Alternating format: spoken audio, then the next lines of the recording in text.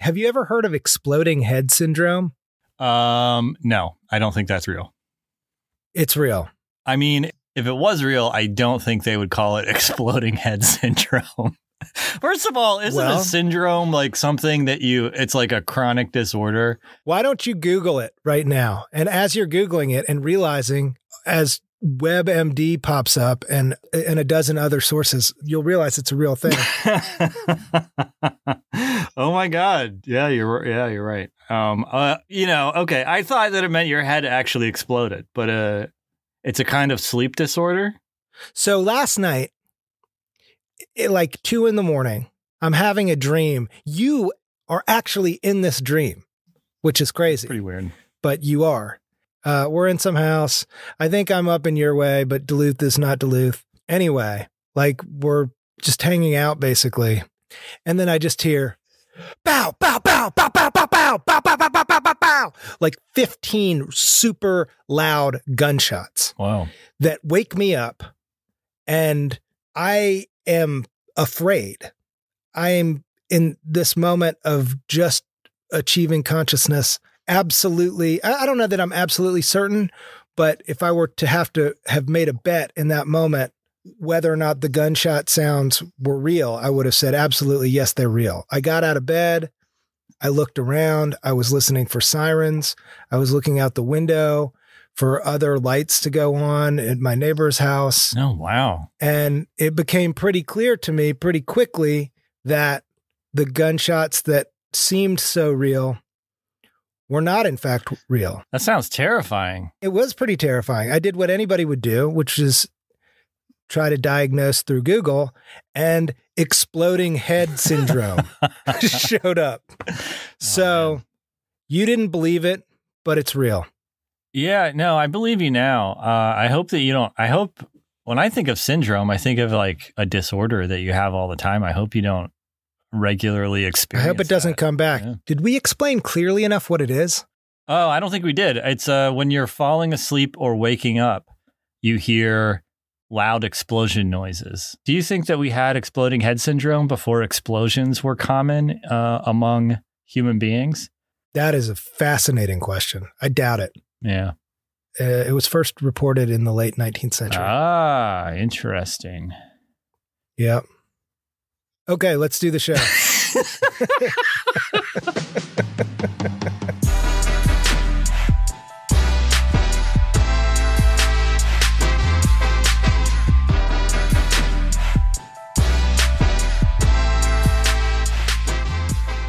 Welcome to Zero Sum Empire, the podcast that's taking a critical census of the roughly 540, mostly anonymous American billionaires. Welcome back.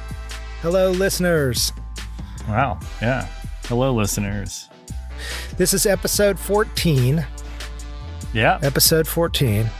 Life is crazy out here for all of us, but we're committed to showing up. Here we are, yet again. That was really motivational. Great work. Let's do Billionaires in the News. Billionaires in the News. So we have two main things that we're going to be chatting about for Billionaires in the News this week. Is that right? All right. What should we deal with first? First, we're going to talk about Trump buying Greenland. We don't talk about Trump on this show very much. In fact, we make it a point to try not to talk about Trump. It just is a really, really depressing topic of conversation. It's very depressing. And it's like every time you say his name, he's like a kind of medieval demon where like... I don't want to contribute to whatever energy. Right. It's like every time you say his name, he wins a little bit. Right. And so like, and it's like, you know, it's like Rumpelstiltskin kind of thing. I can't remember Rumpelstiltskin. I think he actually lost if you said his name. But like, it's the same sort of deal. But this story was just too funny to not talk about. And I don't actually think it is that funny, but it's being covered in that way. I don't think it's funny at all. I think it's actually the scariest thing that's happened. Oh, weird. Okay. What's your take on Trump buying Greenland? Well, I mean, to me, it suggests like the starkest evidence of a real psychotic break that we've seen yet since he's taken office. And I don't think it is really a psychotic break, but it's so far, like everything is around the bend. Everything is preposterous. It's always, each moment of the presidency is more amazing than the last. But this somehow takes everything to a new level for me. I just don't understand how that could seem like a good idea, even to a narcissistic, insane person. That's extremely interesting to hear because it's the exact opposite of the way that I feel, which I think that this is really the only logical and rational decision that he's made since he's been president. Okay, this is good. I'm glad to have this conversation. Yeah, no, I mean, I think I'm being like a little bit over emphatic to like, you know, to be funny, but like, I think that there are a lot of good strategic reasons to want to own Greenland, right? Well, there's like a lot of good strategic reasons to want to own everything. I mean, right. But I mean, Greenland is sort of, you know, looked at as this, well, it's just a big glacier, right? Like, what is there? There's nothing there.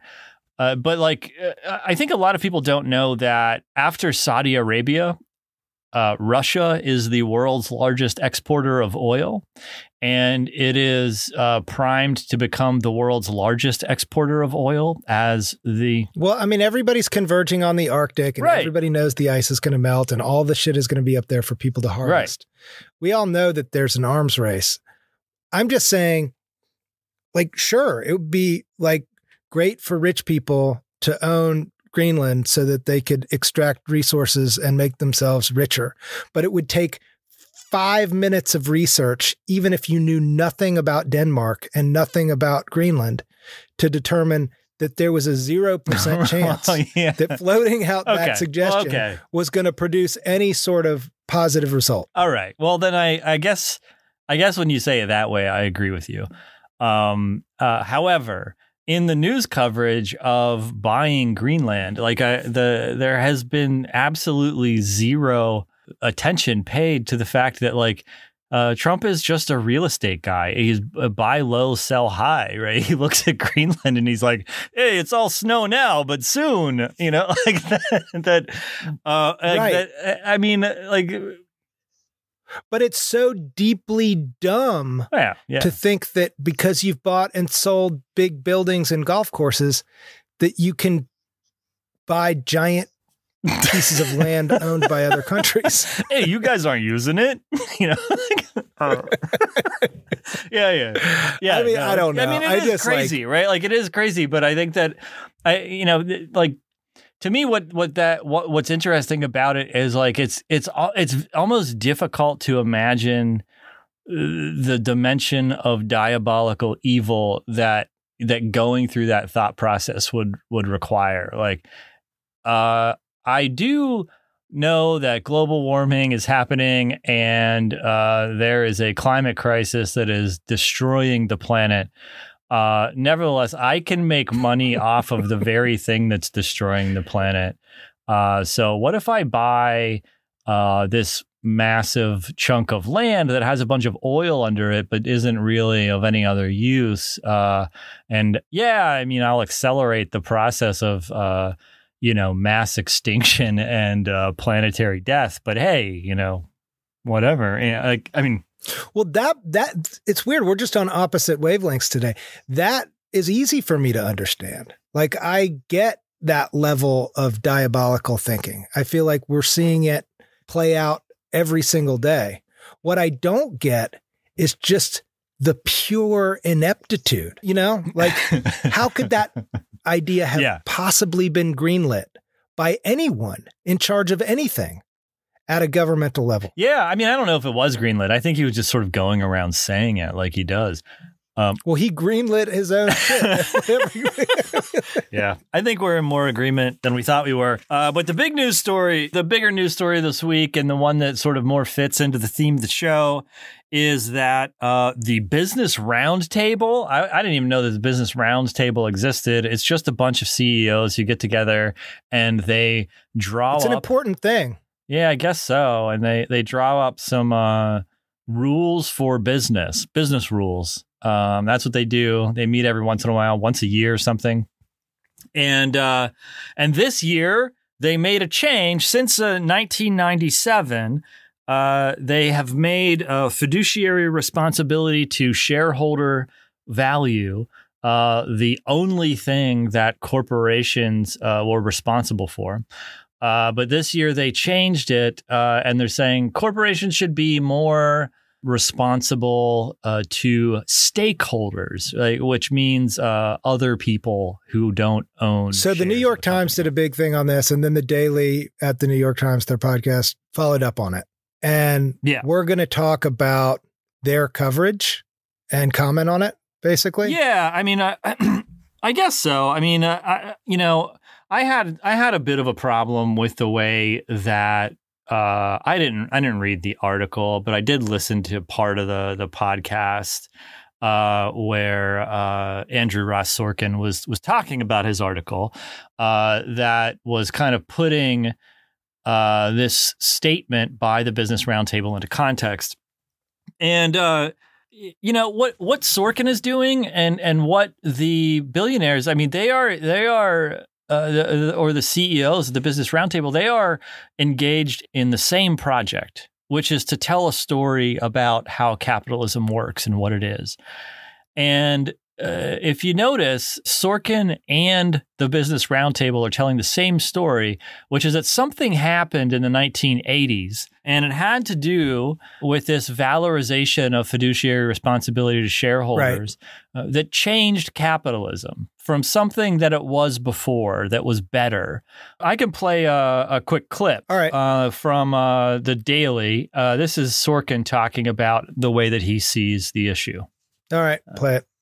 If you go back to the 1930s, possibly even earlier, the biggest corporations in America genuinely thought about the full plethora of constituents.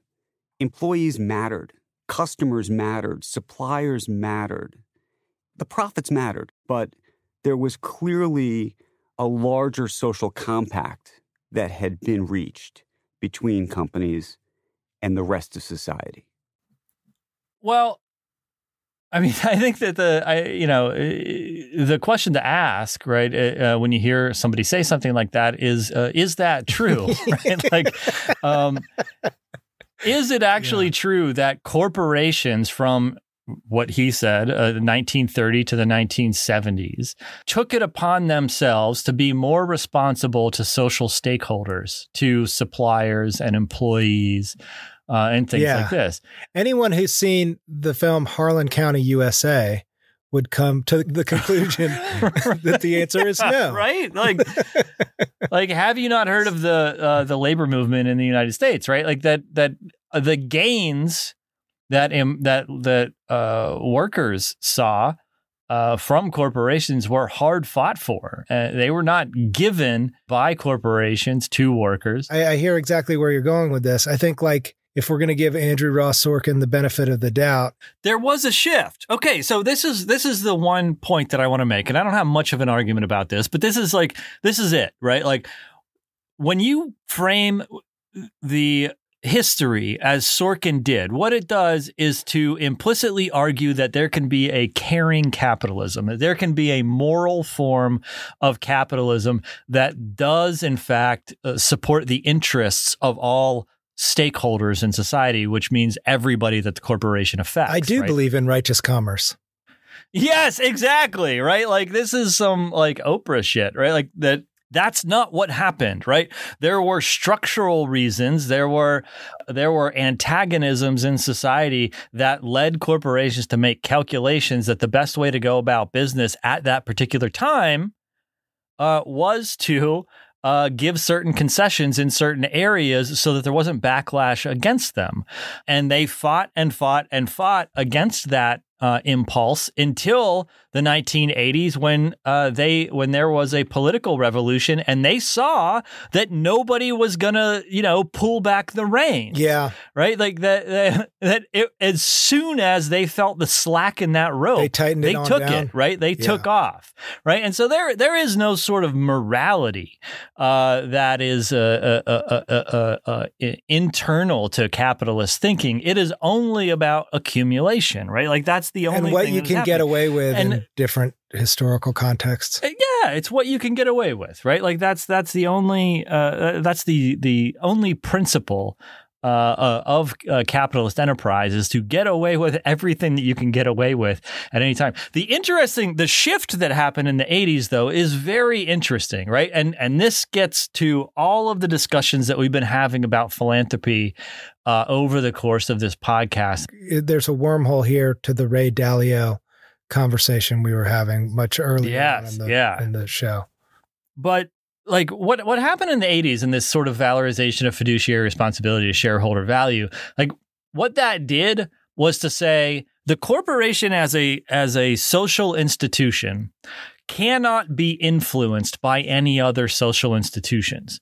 Like sorry guys, it's in our rules. Like it's part of it's part of our rules as a corporation. What it means is that our primary responsibility has to be to shareholder value. But the interesting thing that those rules don't say is that the corporation can influence the decision-making processes of any other institution that it wants, right? Yeah. And so the corporation then ideologically inserts itself into education and healthcare, into religion, into every other social subsystem that exists. There's this kind of corporate colonization of the ways that those institutions work. The story that there is, as Joe said a minute ago, righteous commerce, that there is compassionate capitalism. I mean, it's not true. It's a lie, right? It's a negotiating position that they're taking up to try to convince you to not advocate for real political change.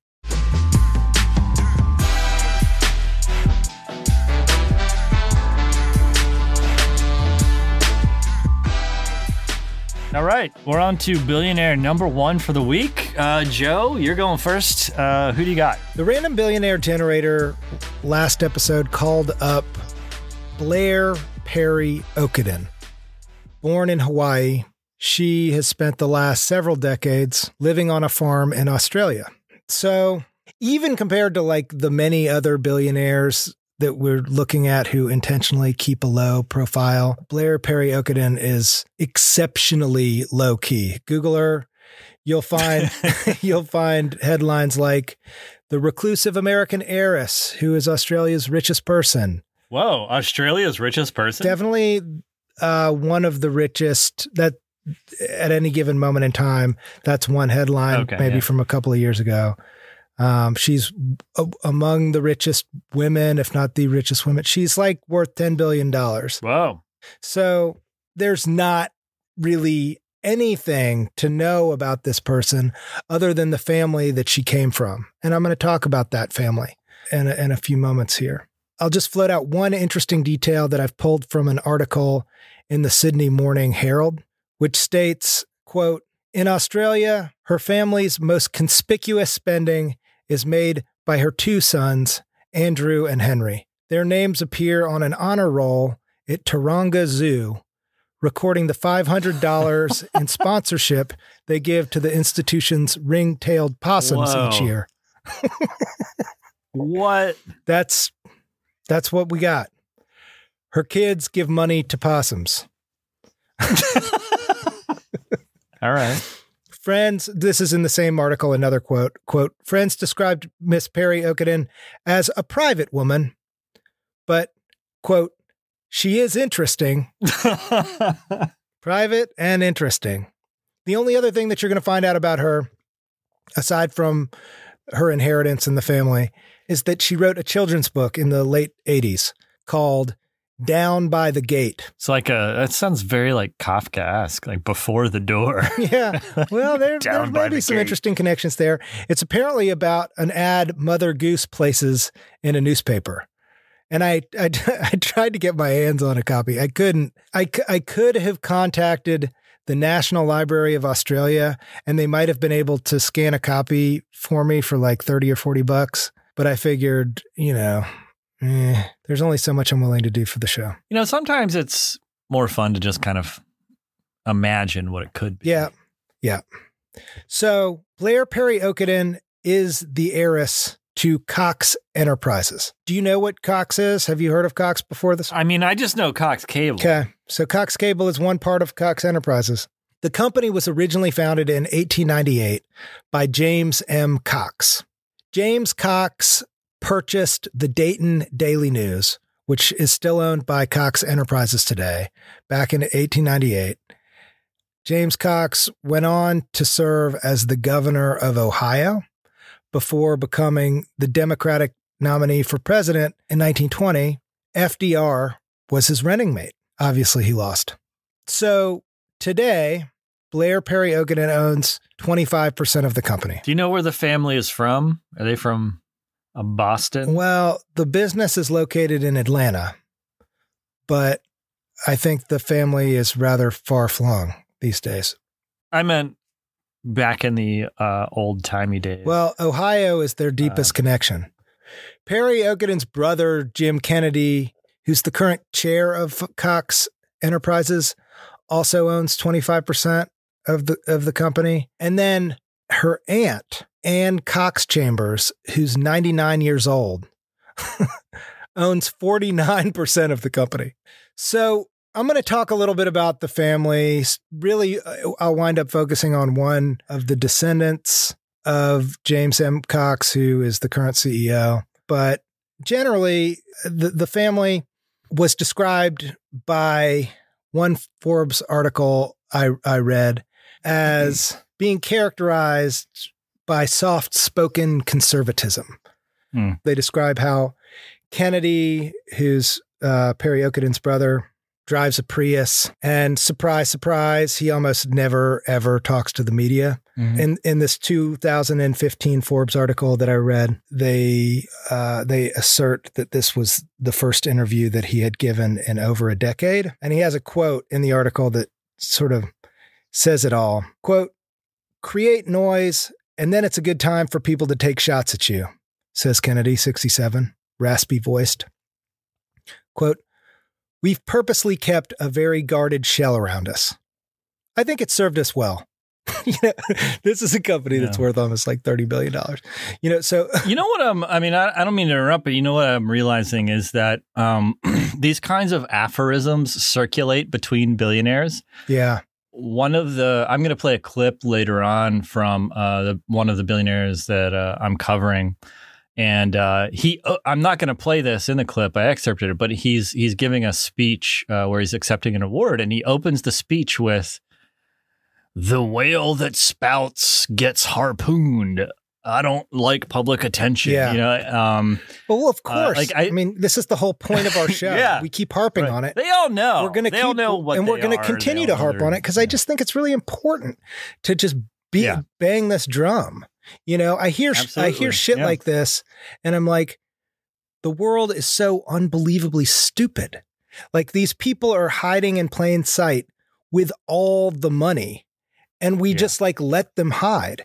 That's an incredibly good point. You talk about fiduciary responsibility to shareholders. It's like, in the broad sense, we're all fucking shareholders here. We're all stakeholders, definitely, and we deserve to interrogate these people, Yeah, that's, I don't think that we come back to that point enough, but that was like the founding premise of this entire show, which is that these people are actively trying to hide. Right. Yeah. And so if we acquiesce to their wishes to not have publicity about them, then we are doing their bidding, right? And they are by and large terrible people doing terrible things, and so we should talk about them all the time. So the money for this company originally came from newspapers. The Dayton newspaper that I mentioned earlier. I think James M. Cox went on to buy a newspaper in Atlanta. Today, Cox Enterprises owns many, many different companies, but they're split up into three primary divisions. Cable, which is worth $10 billion. Cox Automotive, which is roughly $6 billion. Automotive. What's up? I've never heard of that. Cox Automotive. I'm going to talk more about Cox Automotive in a second. And then Cox Media is their smallest segment of the company. But this is a company that's reinvented itself over time. I think it's an interesting question to consider, like, how do old businesses become new businesses? And how do they, this is a business that's been around over 100 years. It's gone through a lot of different phases and continues to try to imagine itself into the future. Mm-hmm. It's also a family business and a privately held business. And although family businesses do constitute the majority of businesses in America, only certain percentages of them are viable for multiple generations. So about half successfully make it from first generation to the second. Less than that make it from second to third. Only 3% make it to the fourth generation, which is what Cox is. It's an interesting statistic. Yeah. So being a newspaper business, Cox had automotive classifieds all the time. They had a very close relationship with the automotive industry. That was a big source of revenue for them decades ago. And this led them back in the 90s, I think, to begin trying to imagine what they might do with this moving into the future. And they started to invest heavily. Do they own Auto Trader? They own Auto Trader. What? Oh, no. I can't believe I guessed that. Yeah, you guessed it. That's kind of amazing. Auto Trader is a subculture. Like, Auto Trader people are like, have an identity. I don't know that much about it. But what I do know is that Cox pumped $250 million into developing Auto Trader before it made any money at all. Huh. Which sort of gives you a window onto, like, angel investment and Silicon Valley investment culture. I mean, you need massive amounts of money to make massive amounts of money in so many cases. So in preparation for the show, I actually watched a couple of hour-long interviews with Alex Taylor, who is the great-great-grandson of James M. Cox and the current CEO of the company. And I'm going to talk a little bit about some things that I encountered in these lectures that he's given at various business schools. So he's, compared to the rest of his family, he keeps a slightly higher profile, if you can find these videos on YouTube. So anyway, Alex Taylor presents as like a mild-mannered, thoughtful, even-handed, and mature guy. He's relatively articulate. He's not immediately objectionable. Other than being groomed to run the family business, his primary claim to fame is that he went on a worldwide fly fishing adventure, and he wrote a book about it called The Longest Cast, The Fly Fishing Journey of a Lifetime. So I pulled some quotes from this one interview that he gave at Wichita State University Center for Entrepreneurship in 2015. And maybe some of these quotes will spark different things for us to talk about, or maybe throw light on his worldview in certain ways. I'm not going to dwell too much on any one point, but we'll just burn through some things I heard him say. You ready? Yeah. Okay. So here's the first quote. It's not, spectacularly fascinating in any one way, but he says, quote, "Because we're a private business, nobody knows what we do, but we do a lot of fun stuff," end quote. So I heard this and it made me think it might be interesting to talk just a little bit about the difference between public and private businesses. Is one categorically more problematic than the other? That's a great question.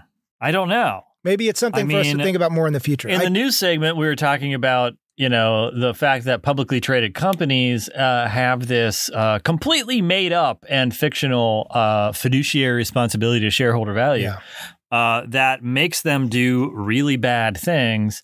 And one of the things that we didn't say in the news segment is that these corporations can't change. And the reason that they can't change is because if they don't hold fiduciary responsibility to shareholder value as the primary goal of the business, then they make themselves susceptible to hostile takeover by private equity or leveraged buyout or whatever. Like if they're not maximizing profits, then somebody's just going to fire everybody and dismantle the business or radically, change it. So that's like super bad. But the problem with privately held companies is that they're a locked box. You don't have no know idea what they're doing. It's an interesting thing to think about, and something that maybe we can be thinking about more intentionally moving forward. Okay. Another moment of the lecture that I thought that sort of jumped out at me, I'm going to paraphrase this, but he says something to the effect of, Facebook didn't make money forever. Twitter doesn't make money now. And then he says, Netflix doesn't make any money. And then a minute later or a moment later, he's like, Netflix does make a little money, but not much. It's like, the sort of lack of perspective is difficult for me to fathom. Cox is worth $32 billion, which is a little bit less than half of what Facebook is worth. So, that's a giant company. And he's just like, Netflix isn't even a serious business.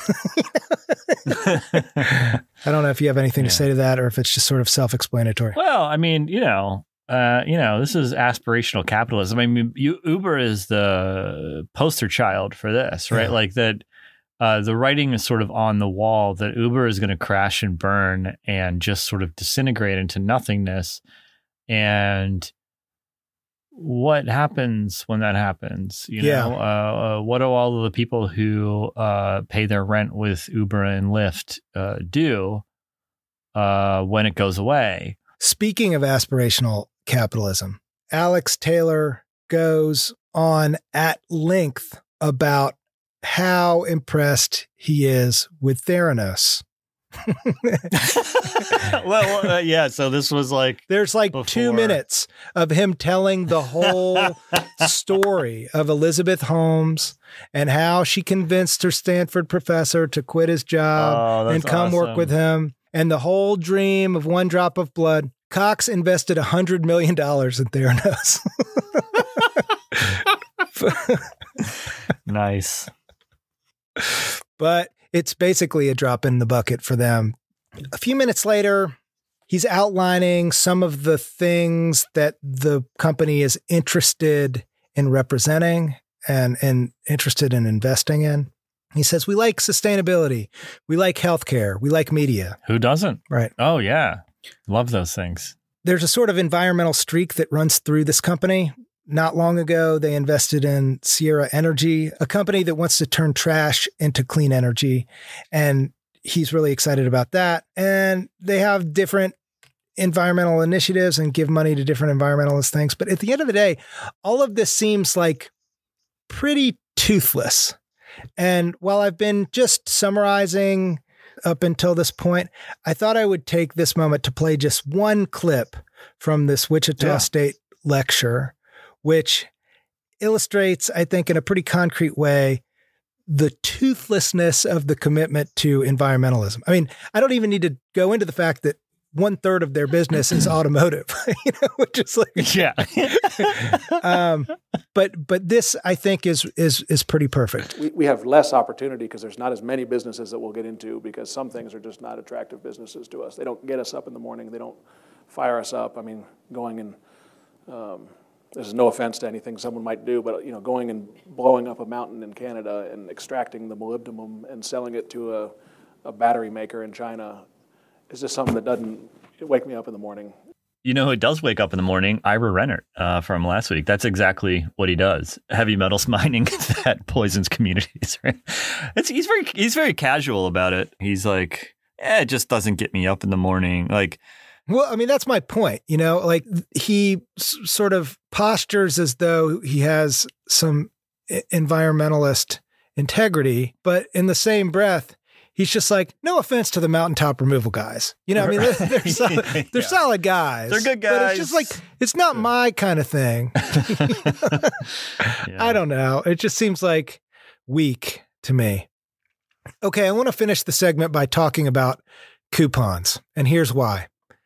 Cox owns Valpak. You know Valpak. Yeah. Where do you get those? Are they? They come in the mail. They come in the mail, yeah. Don't you get them in the mail? Yeah, I mean, I remember it's like VAL and then there's a dot and PAK. Like I remember seeing them. I just don't remember the context I saw them in. They're like mailers. I mean, I'm guessing you could probably get them other places, but they just send them out. And I think there's something weirdly funny about coupons that I can't quite put my finger on. I'm not suggesting that it's funny that people who work hard are trying to save money by using coupons. No, coupons are I just think like great. More at the ontological level or even the sound of the word. Yeah, it is a funny word. The first company to ever issue a coupon was Coca-Cola. So you can file that in your archive of trivia.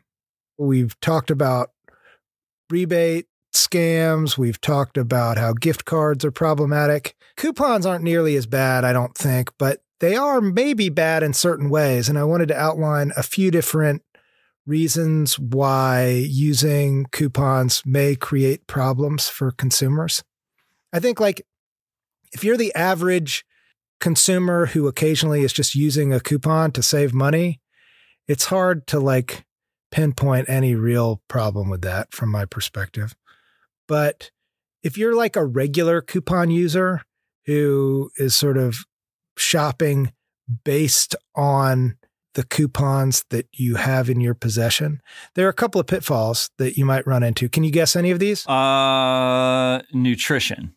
That's actually probably true, but I didn't think of that. I mean, one thing that I notice is like the things that have coupons are almost always like junk food and soda. I think, I think that falls into the category of regular coupon users often buy things they don't need. So you don't need junk food. Oh, yeah. And maybe also into the category of regular coupon users buy more than they need. So, yeah. And these are all things that psychology research has shown over the last however many years. Any other guesses about why coupons aren't necessarily great for people? They're wasteful. Yeah. It's a lot of paper. Yeah, I guess that's true. Regular coupon users tend to pay less attention to the actual price. So they have a coupon, they think they're getting a great deal, but the actual price may be higher than it should be. And so people oftentimes actually wind up paying more money than they would have if they hadn't gotten involved in a coupon bargain. I'm going to end the segment by playing a clip from one of my favorite comedy sketches, Coupon the Movie. Mr. Show. This is the biggest failure in movie history. Coupon the Movie has made zero money. You people are responsible. I want to know what the hell happened. Look, the reports show that's the most popular coupon in the country. Everyone uses it. I don't get it. People love the coupon, they should love the movie. Well, they don't. And what I want to know is, who green-lighted this picture?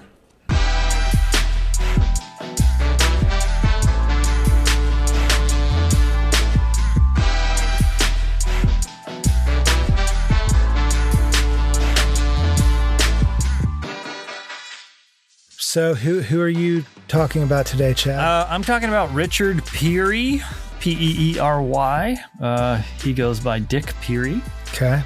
I'll give you a quick bio first. He inherited his wealth. He's from Palo Alto, California. His father was in banking and real estate. He went to business school, and in the early 1960s, he partnered with a guy named John Arrillaga. And so I'm going to be covering both of them today because there's not really any reason to talk about them separately. Okay. They have the exact same career. Okay. Their backgrounds are a little bit different. Whereas Peery inherited his wealth, Arrillaga went to Stanford on a basketball scholarship and partnered with Peery immediately upon graduating. And so what they did, the way that they made their fortunes was as real estate magnates in Silicon Valley. They're two of the only people who are billionaires in Silicon Valley who did not make their money from tech. I think there are there's another real estate duo who did the same thing, but I think that outside of those four, they're the only ones who are non-tech billionaires. So how did they do it? Did they buy up a bunch of land, or did they? Yeah. Basically, they bought a bunch of fruit orchards and they turned them into office parks for the burgeoning tech industry in the 1960s. And so you might ask, why Silicon Valley? Why fruit orchards? I do ask, why Silicon Valley and why fruit orchards? Well, there's a very simple answer. It's because the inventor of the transistor, William Shockley, was from Palo Alto also, and he opened his transistor factory / sales operation in Silicon Valley. It wasn't called Silicon Valley then. I think this is something interesting because I don't know what it is, but I feel like whenever there's an opportunity to offer an example of like the most elemental infrastructural component, I always choose the transistor. It seems like the most basic thing. As an electronics hobbyist, I will say that the transistor is really not that basic. In fact, it was a major innovation in electronics. But before that, most of the simple electronic components already existed. A transistor can do a lot of things. Essentially, it's an amplifier, but computer processors, the chips that make your computers go, are just transistor arrays, right? And so what the invention of the transistor meant was the computer revolution. Prior to that, there were a few computers, but they were made of vacuum tubes and they were the size of, a house, right? And so the thing that allowed computers to become portable devices that people could use or even have on a desktop was the transistor. It shrunk. When was the transistor invented? The transistor was invented in the 50s, and they didn't really become commercially viable until, Shockley started selling them in the early 60s. I think 64, he opened his place in Palo Alto. Huh. Okay. And that's interesting. Almost immediately after that, Peery and Arrillaga started buying up fruit orchards and building office buildings for new businesses. And I want to talk about Shockley for a minute because I feel like most people don't know that the guy who started the computer revolution is one of the most vile human beings to ever exist. I don't know this, but I feel like I've heard his name before. Yeah, this is not the first time I've come across this. Shockley is he was famous for inventing the transistor, but also famous for being a white supremacist and eugenicist. No shit. Yeah, very bad. And in fact, before he died in the 80s, he said that his contributions to race science were more valuable than his invention of the transistor. He was utterly convinced and made it his life's mission from about the 1970s on to convince people that IQ and race were biologically correlated with one another. Very intellectual dark web Quillette kind of stuff. He's kicking it hard with Jeffrey Epstein right now. Yeah, for real. He was just a terrible person. But the reason that Silicon Valley exists is because he wasn't just a terrible person, but he was also a terrible boss. And so he started this company to sell transistors in Silicon Valley, and he was so bad that everybody quit and started their own company. And so there's this group of people called the Traitorous Eight who left Shockley and started their own companies, and that was the primal scene of Silicon Valley. If you want to know a little bit about Shockley, I thought I would read a little bit from the New York Times obituary of Shockley. Quote, his theory on racial differences set off a national argument over the use and acceptability of IQ tests. Evidence that blacks tend to score lower than whites was discounted by most experts who saw the explanation in cultural and social rather than genetic terms. Stanford University, which announced the death of Shockley yesterday, said Dr. Shockley regarded his work on race as more important than his discovery of the transistor. Quoting his wife, the announcement said he continued to sift data and prepare papers on it until a few days before he died. Dr. Shockley had alienated many of his fellow scientists by straying far beyond his ken. He drew further scorn when he proposed financial rewards for the genetically disadvantaged if they volunteered for sterilization. Oh my God. He sued the Atlanta Constitution for a 1980 column likening that suggestion to Nazi experiments in genetic engineering. In 1984, a federal jury in Atlanta found that he had been libeled, but awarded him just $1 in damages. What? Dr. Shockley had also raised some eyebrows when, at the age of 68, he contributed more than once to a California sperm bank mired in controversy for a project offering to pass along the genes of geniuses. He was a complete psycho. He made his employees take lie detector tests, because someone in the office got a cut on a pin, and he was obsessed with finding out who left the pin where it shouldn't be. And so just a complete psychopath. And that's the guy who is responsible for computers and Silicon Valley existing in the first place. And lastly, that's crazy. He also thought that the welfare state and charity prevented natural selection from killing off the bottom of the population.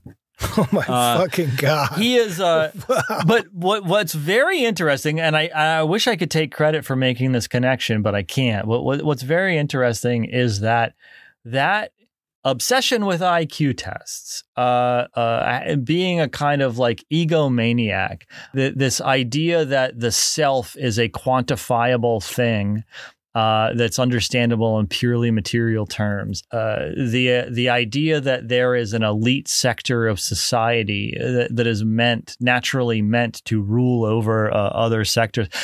All of this stuff still is very pervasive in Silicon Valley culture. That's really interesting. Wow. That's a slight tangent into the milieu that Peery and Arrillaga were dealing with. But, basically they're the classic story of inherited fortune plus being in the right place at the right time. How old are they? How old are they now? They're late 70s. One's 80, one's I think 77 or something like that.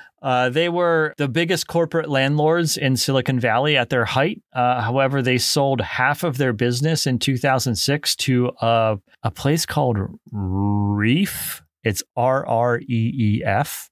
Reef is a REIT. We know what REITs are. We've talked about them a number of times. What's amazing is that they sold immediately before the crash in 2006, when almost right after Peery and Arrillaga sold to Reef. Reef's stock price went from $30 on down to $6.50 a share. So what are we to make of that? They're super smart or super shady? I don't know. I thought about this a little bit. I don't think they're super shady, actually. I think that what happened was that they saw the bubble. I mean, they'd been in real estate since the early 60s, and they were like, these prices are out of control, especially in California, right? There were stories of middle income people owning 6 mansions and stuff like that because they could get loans from anywhere. They just saw it happening. They saw it happening. They're like, let's unload some of this stuff. But what I want to talk about is this. This is a kind of a pet interest of the show. We like to talk about infrastructure. We talked about drywall on our very first episode. Today, I'm going to talk about what stands behind that drywall in Silicon Valley office space, and it's concrete. We could do an entire podcast of 500 episodes on concrete. There's a lot going on with concrete. Yeah, I know. Well, these guys are big concrete guys. What's very funny is I did a lot of research about tilt-ups, which we're going to talk about in a second. What is a tilt-up? Tilt-up? Is that right? Tilt-up? Tilt-up, yeah. Tilt-up. Amish people doing barn raisings. Yep. So you know how they build the frame of the wall on the ground and then they use ropes to pull it up? Yep. That's what a tilt-up is, but it's concrete and cranes instead of wood and people. Okay. You make a concrete wall on the ground and then you get a crane to pull that flat concrete slab up. Like big box stores are very often tilt-ups, like a Home Depot or something like that. Like there's these big concrete slabs that make up the walls. Okay. Got it. And they're usually fine, right? You know, that it's a very cheap, efficient, and quick way to make a building. Silicon Valley is very famous for its tilt-ups because it has a really high concentration of them because of Peery and Arrillaga, that particular real estate firm, and because of the time in which all of the office space was built, right? After the kind of Shockley boom, they needed a bunch of office space really quickly and really cheaply, and these two billionaires were the guys who supplied that, right? Okay. Let me see if you can guess this. Can you imagine any problems for a very large, box-shaped, rigid concrete building that's built on top of a very earthquake-prone zone?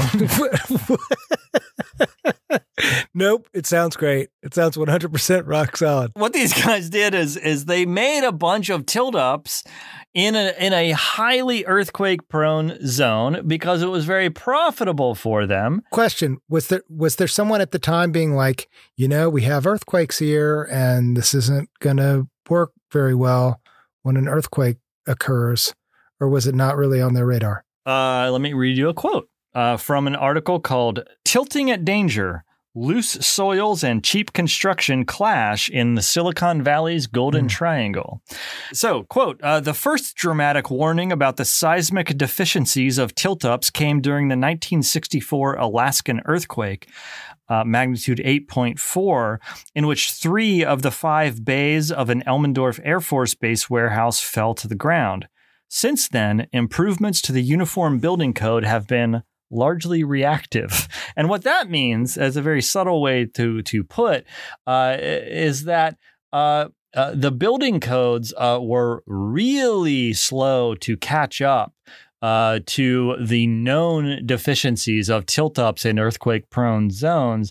And even after they were known, there were no laws that were passed for retrofitting tilt-ups to be more safe. Where are we in history right now? Where are we in history is right now. Currently, there are thousands, like 5,500 or so, tilt-up buildings that have not been retrofitted in Silicon Valley, that when the big one hits, the concrete ceilings are going to fall in on the thousands of workers inside and kill them all. Right? There's no mechanism in place to enforce any sort of improvement? Not to enforce it.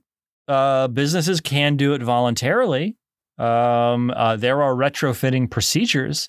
But from what I read, most buildings have not been retrofitted. What are the stats? Do you have the probability for the big one? Like, when is it going to hit? Like, what? Yeah, in fact, I do. The United States Geological Survey says that there's a 67% chance that the San Francisco Bay Area will suffer a magnitude 7 or above earthquake between 1990 and 2020. And it hasn't happened yet? It has not happened yet. But even a moderate earthquake like the 6.7 magnitude quake that struck Northridge in 1994 could cause hundreds of Silicon Valley's most densely populated buildings to literally shake apart, end quote. So, these guys, that's scary odds. Very bad odds for workers in Silicon Valley, and I mean, this will make the shirtwaist fire look like like a picnic if that happens, right? Like there will literally be tens of thousands of people at risk. Luckily, most earthquakes that have happened that have caused major damage to these kinds of buildings have happened on off work hours, right? They've happened in the middle of the night or whatever. Jesus. They're both very into like smart philanthropy or data-driven philanthropy to the degree that Arrillaga's daughter, Laura Arrillaga Andreessen. And if you notice, Andreessen is also the last name of the founder of Netscape, who she is married to. He's also a billionaire in Silicon Valley. But let me read you a little quote from her self-authored biography on her website, laaf.org, and that's LAAF. It's her initials plus an F for foundation. She says, I'm an individual philanthropist who's also what I call a pracademic. Part practitioner, part scholar. I've spent the last 21 years of my career creating the resources, organizations, and courses that I wish I could have had to make my philanthropy create a greater impact at every stage of my giving life. So what she does, she runs a consulting firm for philanthropists. Like that's what she does. That's pretty amazing. It's just the most disgusting line of work that you could have possibly imagined someone being. There are way more disgusting lines of work, but it's perverse. Well, I mean, I guess that's true, but it's a scam, and I'm going to tell you why it's a scam as well. I have evidence to demonstrate that it's a scam. She's a leading voice. She wrote a bestseller called Giving 2.0, which is also cringe-inducing. People follow her advice. She's a leading voice in like doing impactful philanthropy. She has, created a middle management class to extract capital out of the philanthropy process. Out of philanthropists before it gets to the causes that philanthropists I mean, it's shitty. It's clearly shitty. It's not good. Yeah. And that's what she does. She's also, and one thing that I thought was funny, she runs the Silicon Valley Social Venture Fund, which she calls SV2. That's a 501c3. It's a charitable giving organization. The reason she calls it SV2 is because it's a spinoff of the Silicon Valley Community Foundation. Do you remember that? I do. Yeah. That's who Jan Koum and Mark Zuckerberg and Jack Dorsey. The Porsche guy. And most famously, the subject of the New York Times expose, GoPro founder Nick Woodman. Oh, yeah. They all used it as a donor-advised fund to get huge tax breaks. They dump, Daft Punk. They dump soon-to-be valueless stock, right? Stock that they think is going to tank into this place, and then they take tax breaks on the full value of that stock at the time that they donated it. It's a big scam, and they all use this place, and she runs a spin-off of that, and I think she's trying to do the same thing. So I looked up their 990 tax forms. ProPublica hosts all the 990 tax forms of 501c3s. What's interesting is that SV2 is small. It gives away $500,000 a year. It also pays $410,000 in salaries per year. And when you add benefits, rent, other expenses, etc., if you add that up on their tax forms, it costs them $800,000 a year to run the place. And they're giving away. How much are they giving away? They're giving away $500,000 a year. So it costs them $800,000 a year to run it. So he runs a charity that costs more to run than it actually gives away. That's pretty unbelievable. Well, okay, let's not be too hard on her. Maybe her consulting firm is helping all of the other billionaires give away their money in better ways. No, not true.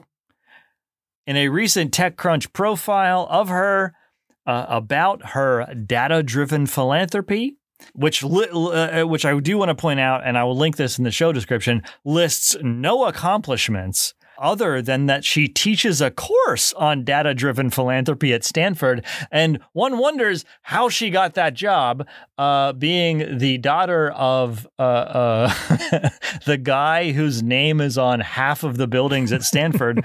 That's the only accomplishment that the article lists that she's had. But the only specific note of something that she's done is that she has advised Mark Zuckerberg and his wife, Priscilla Chan, on their $100 million gift to Newark schools. And I don't know if you remember the Zuckerberg gift to Newark schools. I don't. It was about 10 years ago. This happened in 2010. No. But it involves our old friend Cory Booker, who I figured it might. Yeah. So this was a big deal. Cory Booker and Chris Christie teamed up to lobby Mark Zuckerberg to donate $100 million to Newark public schools.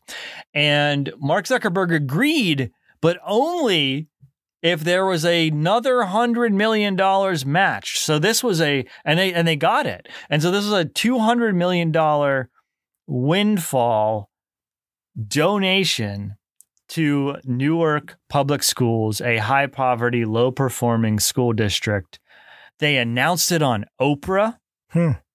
It was a big deal. Everybody was talking about it. What happened? The outcome of these donations was so bad that a journalist from the Washington Post, Dale Russakoff, wrote an entire book about it, about the massive failure of this donation. Well, distill it in 2 or 3 main points. Okay. So basically what they did was to not consult anybody who lived in Newark, and they created a board who made the decisions, but the only people who were allowed to be on that board were people who had given $10 million or more to the fund. So those people had no idea what was going on in Newark and knew zero about public education because they were just private equity people and tech people. So what happened? They gave $60 million to charter schools. They gave $50 million to undermining the teachers union by buying out contracts and raising teacher pay to negotiate for weaker tenure protections and also having merit-based salaries. $21 million went to consultants and analytic firms. So just every penny was misspent. And went to other philanthropic foundations. Yeah. So basically, they did nothing but undermine the union. So we hate unions. And also they gave the bulk of the money, like a large part of the money, to charter schools. They just did a bunch of charter startups. What was the result? Nothing. No change. No real change in anything in terms of outcomes in Newark public schools. There's a huge New Yorker article about this I'll link to in the show description. That's really sad. There was a slight bump in some test scores, right? But they spent $200 million to get practically no result. So the legacy of, Laura Arrillaga Andreessen's consulting firm is that she does not seem to know what she's doing. And also, I just wanted, just because we mentioned it on the show before, that part of Cory Booker's presidential campaign right now is he is desperately trying to distance himself from his previous support of charter schools. He's in this very awkward position of being this big charter school guy who billionaires took advantage of and tried to privatize the Newark public school system to prove that their stupid and fake charter school system would work. And when it didn't, Cory Booker got embarrassed. And so now he's like, I love teachers unions and I love public education. Wow. and I love solutions that work. So, one wonders what evidence there is that this entire industry of philanthropic consulting, where, a bunch of people who don't seem to know anything are advising billionaires on where they should put their money, actually works, right? What evidence is there that this class of people who are extracting money from that would otherwise go to philanthropic causes doing any good, right? I don't see any evidence for that. Yeah. Wow.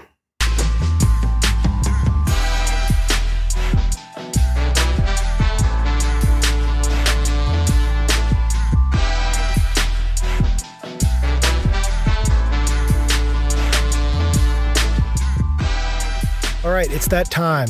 Let's pick the billionaires for next episode. Do you have the random billionaire generator ready? Yeah, I do. You have any hopes? Spin the do you ever wheel? do you ever hope someone's going to come up? I hope someone won't come up, but I'll talk about that some other day. Okay.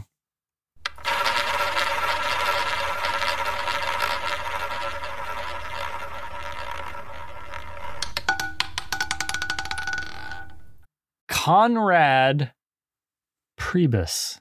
Conrad Priebus, Progress Construction and Management Company. No relation to co-founder rents? and owner.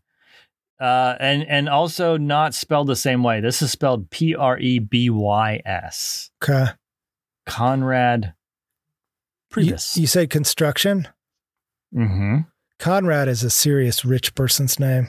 It is, yeah. And I also don't think that we've had too many construction people, so this should be good. Okay. All right. Let's spin it again. Number 2, spinning it again. The billionaire, the second billionaire. Oh my gosh. It's a married couple, Bharat and Nirja Sethi Desal, owner of Sintel, chairman and co-founder. Their main business is outsourcing. So okay. So I think didn't I get to choose last time? I can't remember. But why don't you choose? I kind of want to do the outsourcing people. I mean, that's a rare thing for us. Yeah, you take outsourcing, I'll take construction. Outsourcing will be interesting, but construction, I don't know. Figure it out. I'll do it. That sounds good. Yeah. Everybody, thank you very much again. I love to see those numbers go up each week. Thanks so much. It's really satisfying. And we're having a lot of fun, even in the face of all of the horror.